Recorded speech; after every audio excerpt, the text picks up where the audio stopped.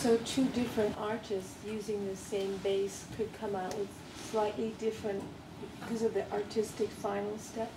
Yep, in fact they are often distinctly different. Very So at one level,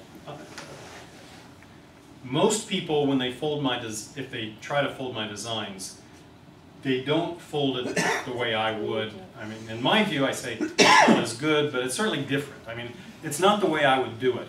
But I had the experience of a Japanese folder once who would fold my designs stunningly, but different. I mean, I could look at his and I couldn't pin my finger on anything because it was just subtle shaping, but it was unmistakably his and not mine in the way he treated it. So there is still this artistic aspect of it. Could that artistic aspect one day be translated in some mathematical language, or does it remain something that is undefinable and just very personal?